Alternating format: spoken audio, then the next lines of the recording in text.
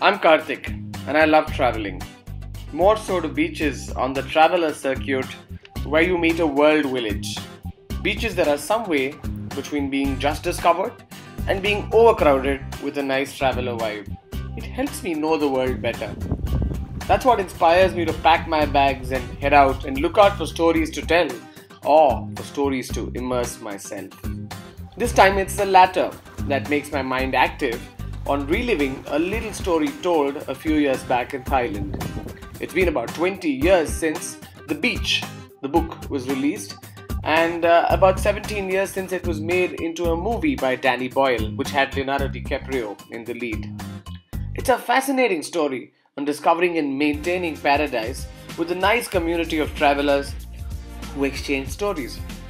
I love the beach where they live in the movie, but I also love the spirit of adventure in the trail they take to reach the beach. While the movie was largely filmed in Maya Bay near Phuket in western Thailand, the beach trail was actually on the eastern side near the Gulf of Thailand.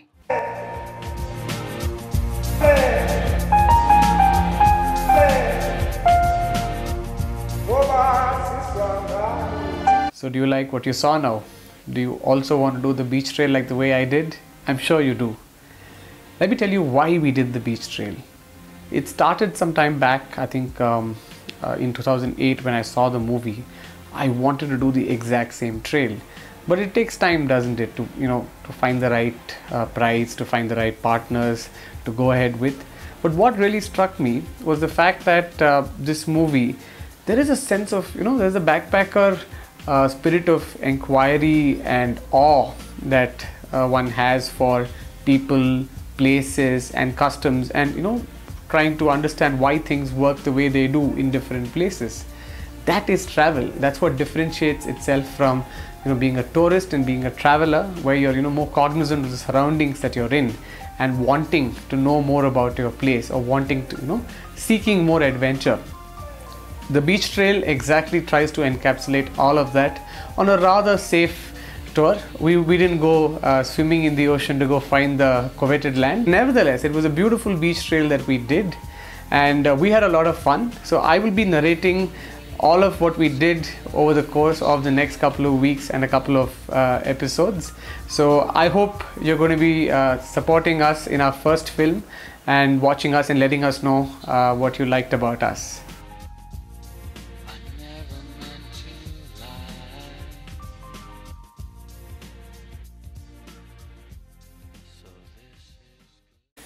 Usually what happens is I am constantly in this research mode. What are the cheapest rates I'm getting from Chennai to, let's say, KL, or Chennai to Bangkok or some other place like Denpasar. But then there are easier ways to do it. Instead of manually searching each place, you could go for the option where you can search just from Chennai what are the cheapest fares available on a given weekend, or you could just see for one destination which is the cheapest month that you get. Usually both these features are pretty valuable for the traveler, and I use it on Skyscanner, and that's where we booked our tickets this time to get to Bangkok, and we were happy that we were traveling for the Songkran festival.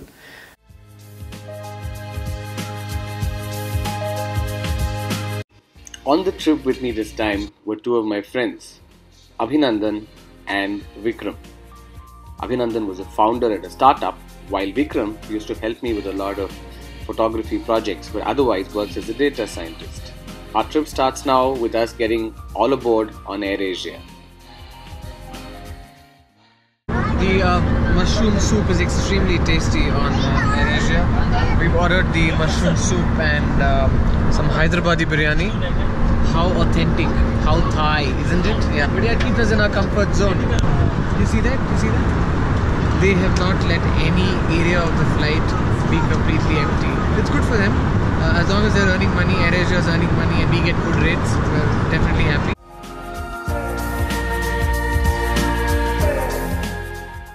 Our AirAsia flight was on time and we reached at 3:30 am. It took us about an hour at the immigration, and once we were out on the highway, because that's where you can catch an Uber and not fall prey to some of the touts in terms of the false taxis, we got an Uber and we kind of raced our way all the way right to Rambuthri Road, It's a road that's parallel to Koh-Phangan Road. That's where we would board our Lompraya bus. It was a beautiful morning. So that's it. We're at Bangkok in Koh-Phangan Road. We're waiting for our bus at Lompraya. We're seeing that the city is pretty busy at 5:40 in the morning. Must be about 4:10 in India. And that's our bus, the Lompraya bus. We're on a luxury bus on the way to Koh-Phangan and Sawadika. And saying Sawadika, we got into the bus. It had a pretty narrow staircase, and I remember going in this green light. It was very tough to climb with all of the luggage, but we had some great views due to the big windows that were there on the bus on either sides. And we had a pretty awesome time looking at a physical map and trying to find out which places to go and which places to avoid. So that's how our trip started there. And in a short while, because it was a nice air-conditioned bus, it was completely normal that given we hadn't slept enough the previous night, all of us went into snooze mode. And when I woke up a couple of hours later, I just wanted to see where we were. Maybe I thought I should ask the driver. So I walked up. Everyone was asleep. And where was the driver? I had actually forgotten that this was a double-decker bus, and I just went back to sleep after that. We then got up a couple of hours later to see beautiful vistas of blue seas and a beach right next to the bus. It had been about 6 hours of travel from Koh-Phangan Road all the way to Chumphon. We arrived there at the Matapon Pier, which otherwise is also known as the Lompraya Pier. Very beautiful, and immediately we just posed and then started to get walking on the long plank. The place is actually a World War II bunker, but right now it is a tourist place. It has a couple of beautiful beaches and a waterfall, but we didn't have so much time to spend there. Most of our time was just spent in taking some photographs of the beautiful plank, and most of our energies were directed towards getting inside the ship because we wanted the best seats in the house, which was basically not the air-conditioned seats, but the seats actually on top of the deck facing the sun. That's exactly how you travel. You're traveling on the sea. Why would you want air conditioning? So we had natural air conditioning from all of the wind there. It was a beautiful sight to see as the ship set sail, watching all those green trees, green waters, and then we saw the watercolor changing to blue and then back to green. So it was like this traffic signal, you know, green, blue, green, and we just had these colors to see. And once the ship started, it was a little rugged in the sense that the waters felt a little choppy, but the wind was hitting us in our face, and it was a very strong wind. We saw a lot of islands in the distance, and we hoped that in our beach trip or the beach trail, we would set forth on some of those beautiful islands with palm trees, white sands. The image of water, you know, the ship cutting across the water, cutting those blue and making the whites was, you know, one of our standout images. That's Vikram with his hat on. He had a lot of trouble drinking water with his hat, and he actually covered the wind with his hat, just like this lady is in this picture. And Vikram's hat unfortunately went away because of the wind. It just flew away into the sea. So that's a little something we didn't want to deposit or, you know, give away, but Vikram had to.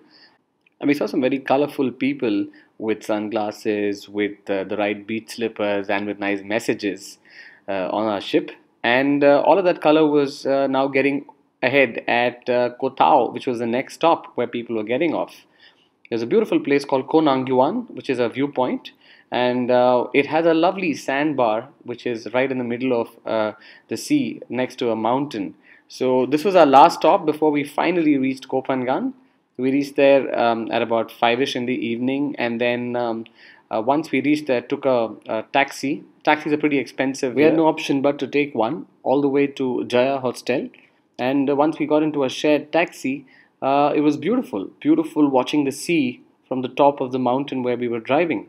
Koh-Phangan actually has a few mountains, and we have to drive through those mountains, go up and then go down. And that's where our hostel was, at the extreme end of the beach. We were staying at Jaya Hostel, one of those nice feel-good places. We just cooled, and we cooled ourselves with some milkshakes and fruit shakes, and we prepared for the places to go visit in the night, which was Hadrin Beach. There was a nice fire performance, but that's coming up in the second edition. We had a fun time bringing this to you. I hope you liked what you saw. Please do share your comments in the comment section, and if you did like our video, please spread the love, share it with your friends, and also let us know. Till then, we will see you in the next episode. Hoping to see you again. Bye bye.